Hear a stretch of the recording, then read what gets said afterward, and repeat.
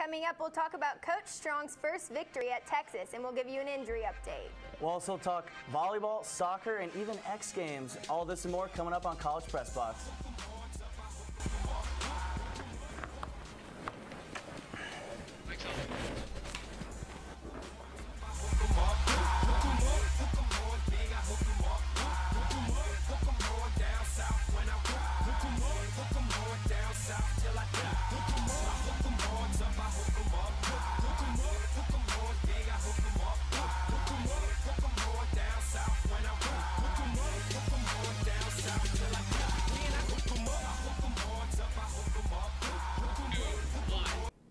Welcome to College Press Box. I'm your host, Tierra Neubaum. Tonight, joining me is Jeff Barker. Jeff, how's it going? I am excellent, Tierra. How was your long weekend? My long weekend was great. The Horns got a win, and here we are. But this morning at Charlie Strong's press conference, he announced that quarterback David Ash will not be playing in this weekend's game against BYU. This was due to concussion-like symptoms that Ash didn't have until after the game Saturday night, when he said he felt dizziness and headaches. He then called the medical staff and now remains under evaluation. Also, Texas center Dominic Espinosa will undergo surgery this Wednesday due to a fracture in his right ankle. So Jeff, this is huge for the Texas offense. 2 key players, 2 key leaders. What does Texas do from here?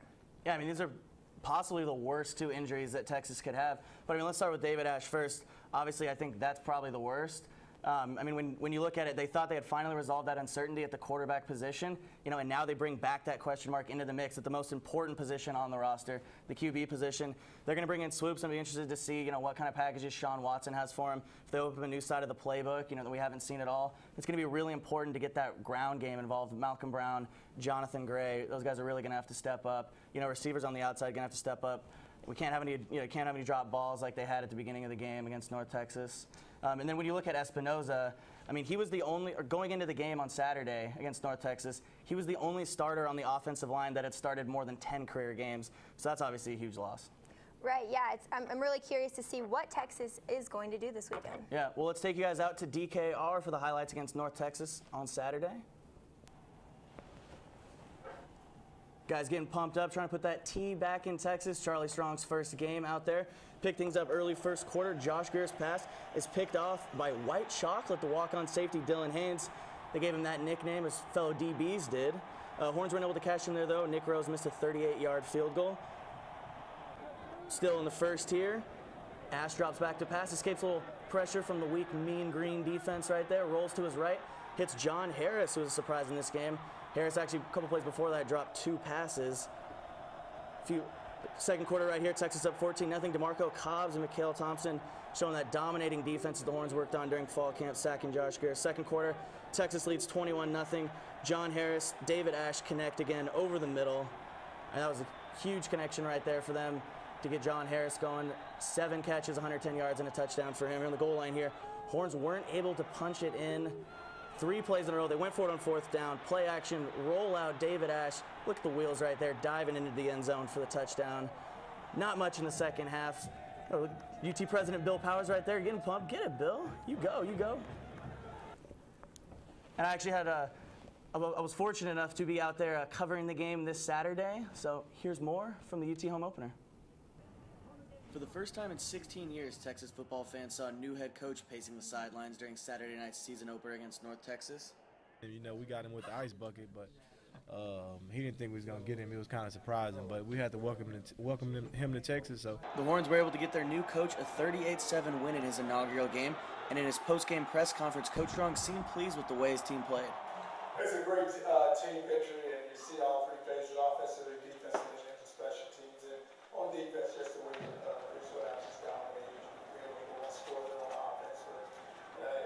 just see how aggressive we were, just how well we tackled. We just talked about just playing physical and being physical.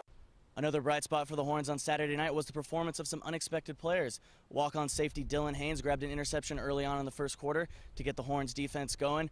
And after recovering from some early drops, senior wide receiver John Harris came out of nowhere, catching 7 passes for 110 yards and a touchdown. It's a very special moment for me to come out and, take my first snap at Division I college football when, there's a lot of people that never thought I would make it. So, it's a really special moment, and to share it with, the 10 other guys on the field and have the interception, have everyone come up and celebrate me. It's really an awesome feeling. The Horns did what they were supposed to do Saturday, taking care of a weaker North Texas team, and now they will look to get revenge next week when they host BYU, a team they gave up a school record 550 rushing yards to last year. Next week's gonna be difficult. We gotta play. They played well the other night. We definitely watched them, but they're a good team, and we're excited to get back out there again with them. Jeff Barker, College Press Box. So for the past year, this Texas team has constantly been reminded about the loss from last year against BYU. 40-21 loss. I mean, what kind of attitudes do you think these players have going into this weekend? Yeah, after the game on Saturday, I actually talked to some of the senior leaders, Quandre Diggs, cornerback on defense, and then running back Malcolm Brown on offense. And, these guys kind of underplayed it a little bit. They kind of just gave me that, it's just the next game in the schedule. We're just taking it one game at a time, week by week. But these guys are embarrassed about that loss last year, and they're going to come out ready to play. They're going to be pumped up for it. Yeah, I think they're going to be feisty. I think so, too. Got revenge on their minds. Yeah, they do. Well, don't go anywhere because we have a lot more Texas football to talk about when we come back. Stay tuned. It's College Press Box.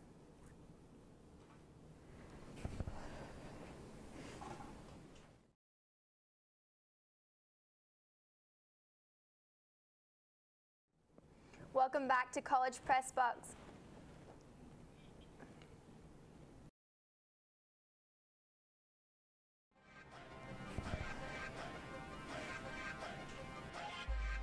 This past Friday, Texas soccer took on Arkansas in front of over 1,300 fans.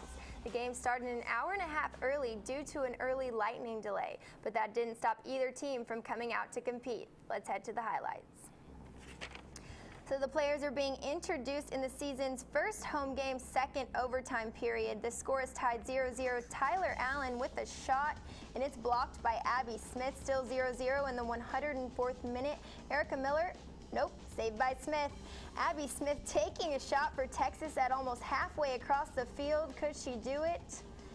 Carter with the save.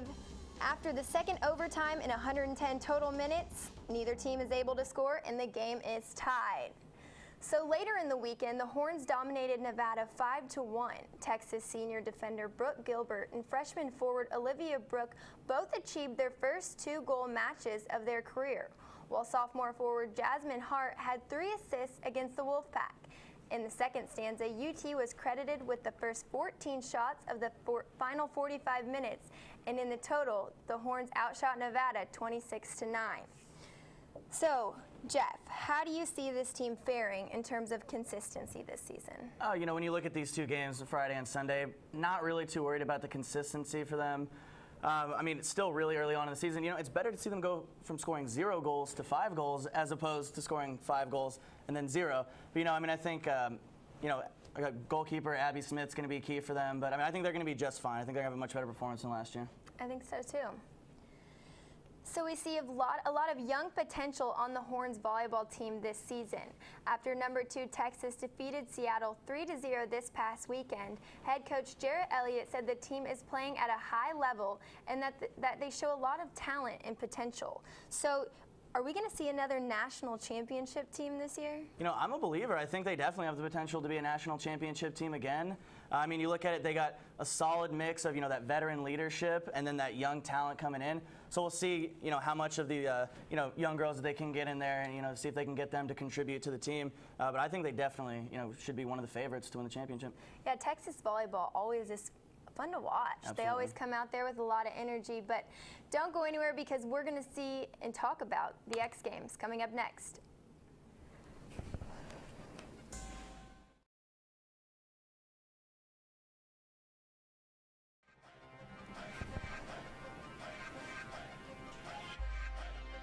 Welcome back to College Press Box. As many of you know, the X Games took place in Austin this past summer.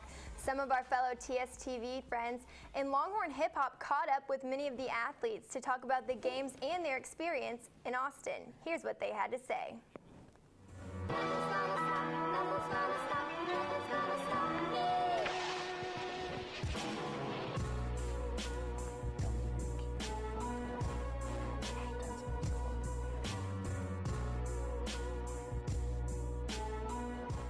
Moving Austin is probably one of the best moves they've made recently.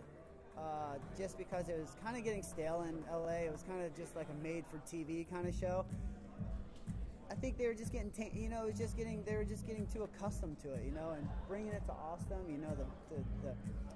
the vibe is just so much more fresh and alive now. People are just stoked to have us, and the town's amazing. Downtown is so fun, and it's got the nightlife. It's got Coda. Coda's the best track in America. I come here every year for F1. It's just a great vibe. We were in Brazil last year, Iguaçu Falls in Brazil, and that is literally in the middle of nowhere, in the middle of South America. It is very far from any of the big cities. Little tiny town, beautiful falls, right on the border of, and it's a tiny little town in the middle of nowhere. And there's people that skateboard and ride bikes there. It's all over the world, literally. And here in Austin, there's a huge scene for it. It's a hub for BMX. I know that, obviously, because I BMX. And I lived here for a while, a couple years back. And I've spent lots of time down here. And there's a lot to ride here, a lot of people to ride with. And the skating is just as big. There's tons of skaters here, and there's tons of places to skate.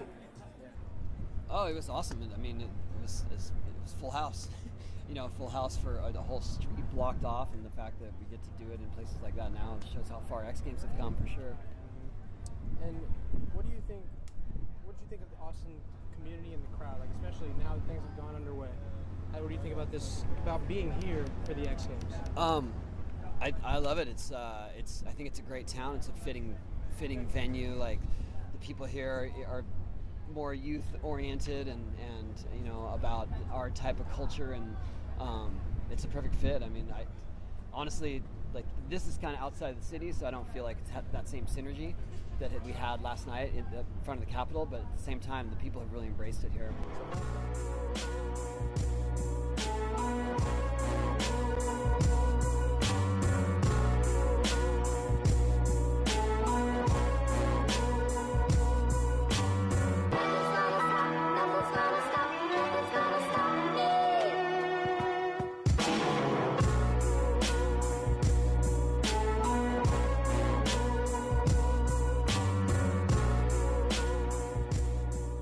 Thanks again to our friends here at Longhorn Hip Hop for that awesome X Games footage right there. Now let's take a look at what's going on this week in Longhorn sports.